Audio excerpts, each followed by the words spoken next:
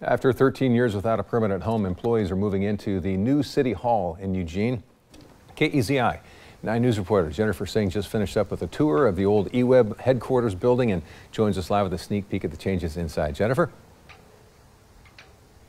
Yeah, Matt, it's been a long time coming for employees, and they're excited to move into their new City Hall building here on East 4th Avenue.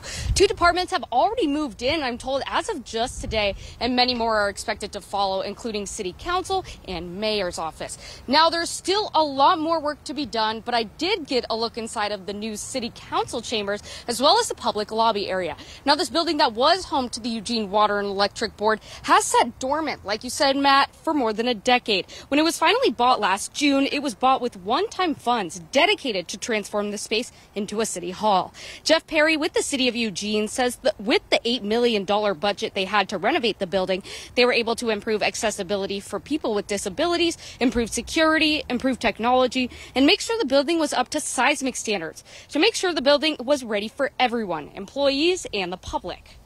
It really allows for, number one, all of the departments to work in one space. And so we've been spread out across downtown and the city for many years. And so there's a definite, synergy, if you will, of having all of those divisions in one location. So we're excited about that.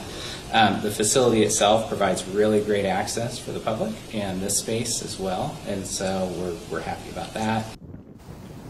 Monday's City Council meeting was virtual, and the public hearing on Monday will also be held virtually because of construction. But the first public meeting that will be held in the new chambers is set for June 24th. In addition, eWeb still has a space here for customers who need to conduct business in person. Now, the building will not fully open to the public until all of the departments have officially moved in. And that grand opening date has yet to be officially announced until I'm told closer to the actual day. Reporting live in Eugene, Jennifer Singh, KEZI 9 News.